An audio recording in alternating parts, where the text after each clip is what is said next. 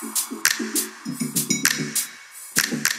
this quick video, I'll show you what's new in firmware version 1.4 for Denon DJ's Prime Series media players. This update enables internet connection, both hardwired and Wi-Fi, adds TIDAL HiFi music service, and incorporates various performance enhancements. The first new feature I want to show you is the ability for Prime Series hardware to connect to the internet. For Wi-Fi, there are a couple of different methods for accessing the menu. The first is the Wi-Fi icon from the source menu. Press and hold the view button and then choose source. Once the source menu is visible, tap the Wi-Fi icon from the top of the screen. The second method is in the utility menu under the device settings. Press and hold the view button and then choose utility. Under device settings, you'll see a new option there for Wi-Fi settings. Tap the word open to access the Wi-Fi menu. From the Wi-Fi settings menu, all wireless networks will be listed and sorted by signal strength. You can tap the gear icon to view network settings such as signal strength and security type for each listed network. It's also possible to access mobile Wi-Fi hotspots. To do this, enable your personal hotspot on your device and then tap the hotspot name to log in.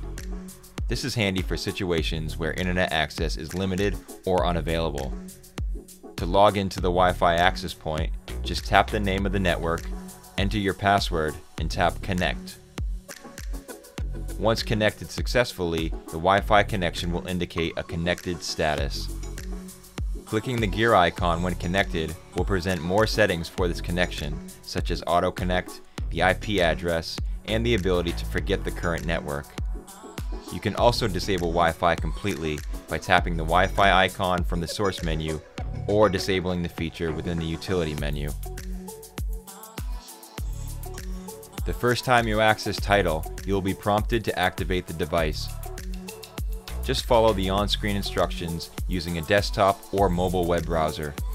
Activating the device is only necessary the first time you log in on this hardware.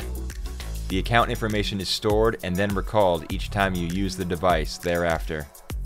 Once activated, you'll instantly have access to all TIDAL content, including your personal playlist, favorite songs, albums, and artists.